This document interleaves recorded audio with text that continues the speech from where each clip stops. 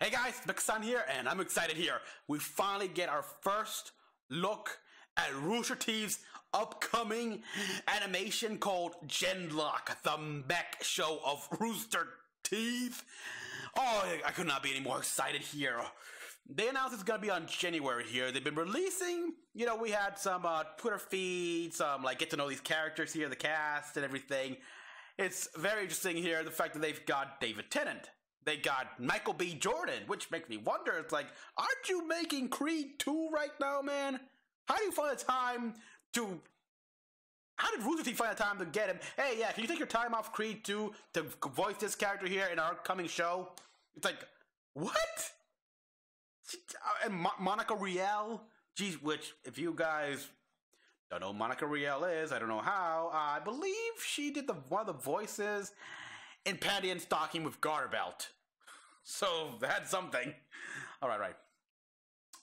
Now, the description here reads, the newest Genlock recruits have arrived at the Vanguard military base, dubbed the Anvil, and are ready to settle in. That is until Dr. Weller, obviously the doctor, explains there's a few more tests to endure before they're fully accepted into the program. See what's in store for the team when Genlock premieres January 26, 2019, only on Rooster Teeth. Okay, so basically, from what we're saying here, because we know that Rooster Teeth makes those little trailers and stuff like that all canon. Those guys, that's all essentially been practice and everything, and this show, the first episode will essentially be the final test. That's what I think. Let's just watch this. All right, show me the mech. I really hope they manage to improve the mechs, because I do not want them to look like something out of BattleTech. Don't want that. No.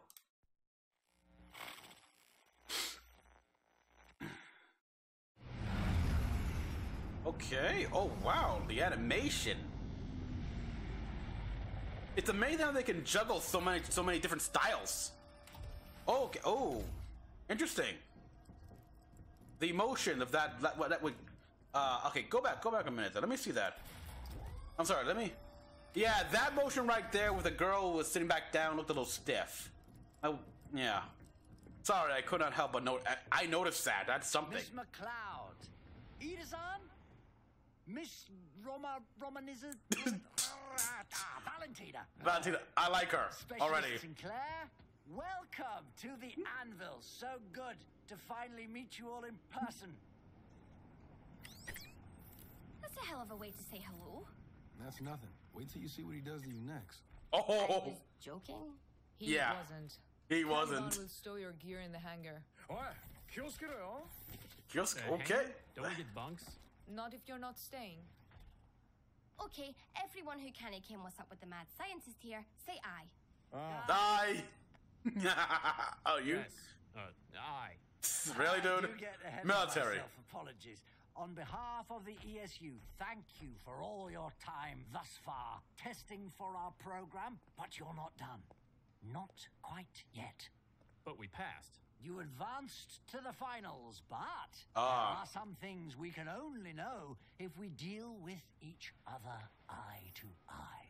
If it doesn't work out, you'll be on your way home in the next transport. Home, says he. To be here, some of us were sent halfway around the world. And we just got off the plane. Mind if we refresh first? Each minute we waste here is another minute before you meet your future. Go Okay, yeah, the suit up, and I'll collect you shortly. Did he say suit up? He's like Yeah. a kid on Christmas morning. Which makes us what? His new puppies? You're the new yeah. lab rats. Lab rats. It's cool. Once you get to know her, she's pretty much the same. Yeah, okay. I like how this guy just speaks Japanese. Okay, here we are. Wow, damn. They might as well be from Baltech. The suits actually remind me. Okay, yeah.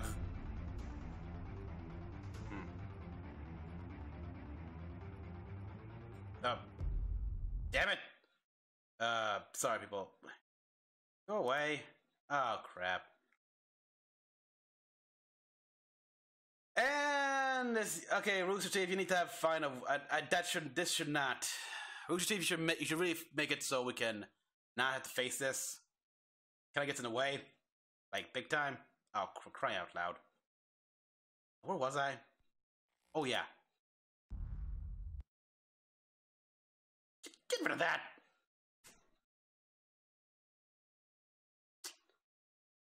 Oh boy. You know, Rooster Teeth, I miss a function you had in your old player where you can just make sure this doesn't happen. Just saying. Like, really, look at this. It goes right through the player. So yeah, this video is also a criticism about your new player. I'm sorry, but it is. We try that again. This should not be an issue. I'm trying to. Alright, let me see here. We got, that's the auto. There's no damn settings here. Oh boy. Yeah, okay, so we have to deal with that. So anyhow, yeah, we got Genlock here. Already I can see from this small preview here, this first look, it's still very much a work in progress. The character designs, the character backgrounds, everything looks great, except their movements look a little bit on the stiff side here. And I noticed that. I can normally, like, just these kind of details normally fly over me. So the fact that I notice this, it just shows. It really speaks volumes. That's too bad.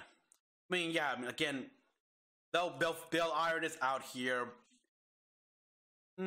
Fix up any problems, anything like that. So next, the first final product, it'll be perfect. It'll be seamless. It'll be more. The movement will be far more fluid. That's no doubt. Now let's get back here where they showed.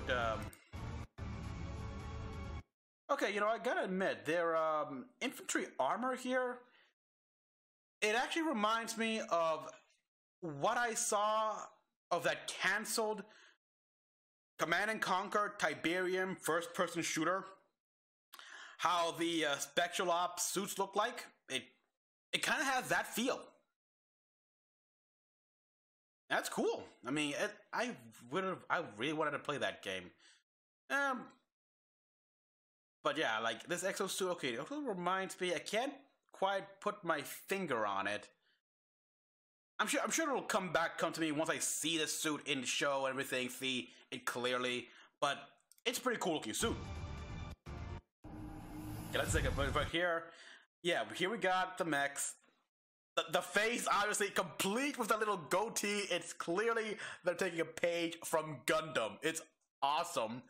But the more utilitarian design, yeah, it definitely looks a bit more almost like, I wouldn't say not Battletech, but Battletech elements, yes.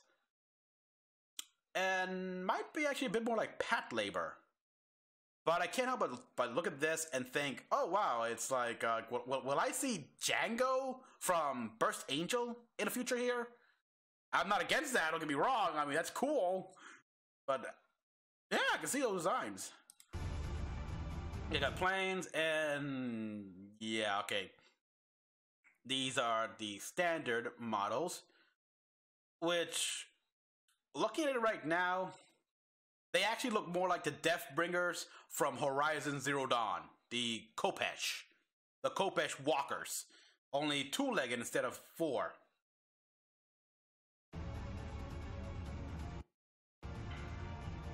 Alright.